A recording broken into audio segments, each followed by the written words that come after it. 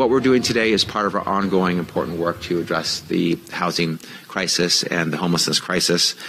We created a housing justice team to monitor compliance across the state with respect to housing laws and their implementation, and we have moved in multiple times to enforce when entities and jurisdictions have failed to comply with existing state law.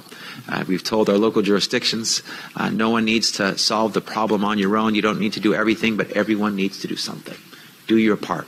Build more housing, and then other cities will build more housing as well and do their part, and together, in aggregate, collectively, we can help address our statewide problem.